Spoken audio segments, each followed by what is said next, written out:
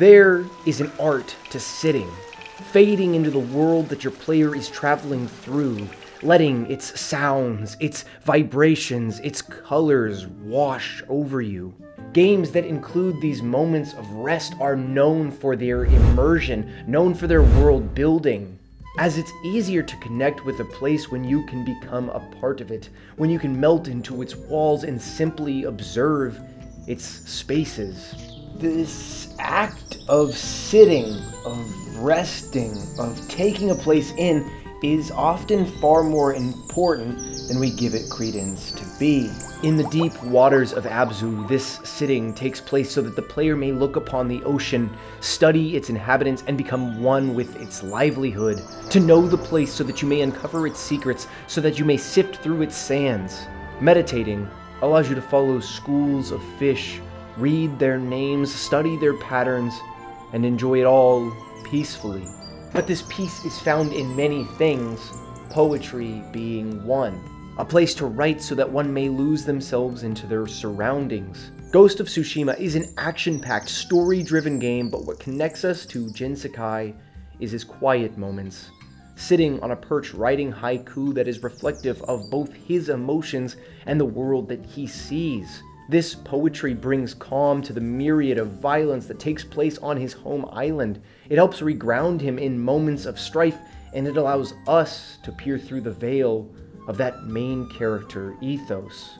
But the player too needs that reprieve, especially in games that are an onslaught of difficulty. Hollow Knight and Dark Souls both offer points for the player to sit. In Hollow Knight, it is on an ornate bench meant to match the area that it is placed within, and in Dark Souls, it is a made bonfire, one that symbolizes the rekindling of the player's soul needed to continue. Both are highly symbolic.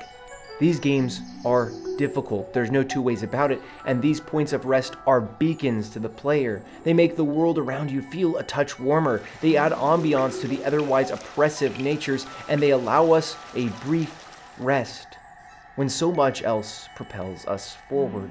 Those seats taken are of great importance either to gameplay or to story, but sitting in Stray or in Outer Wilds is of little consequence.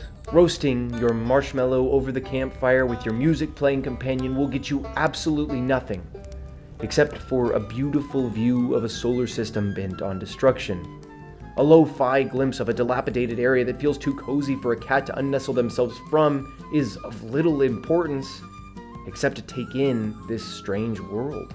Sometimes sitting is just there to allow you to convene with the world, to soak up and sip up its tasty vibes, and often when I take up this offer to reside, I'm glad I took the stop. I'm glad I sat. From time to time, I'll walk to the park, sit on the bench, and just lose myself. Listen to the birds chirp, smell the errant, free-floating grass, and watch the clouds roll overhead.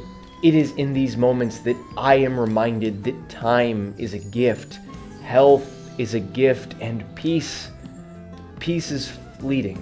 It is necessary that we savor these few days that we have to get outside once in a while and to connect ourselves to the place where we live.